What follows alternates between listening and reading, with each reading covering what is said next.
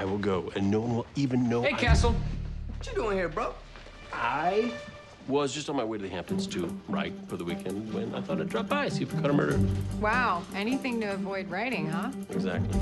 Hey, did you hear about Becca's weekend? No, big plans? She's going away with her boyfriend. A boyfriend? Beckett? Really? Who is the lucky guy? For some reason, she's not telling.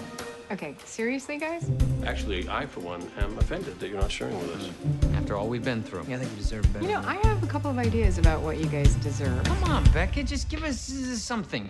Is he handsome? Yeah, is he handsome? Or is he more of a badass? Yeah, is that it, Beckett? Is he like a bad boy, James Dean, huh? Is he a desperado?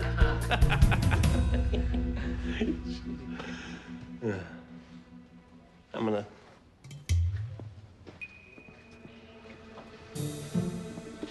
Let me holler at you. Why would Becky be holding out on us?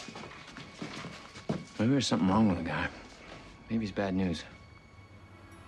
Well, then as her partners, it's our obligation to find out who this guy is. What kind of partners would we be if we didn't? Her safety could be at stake. Exactly.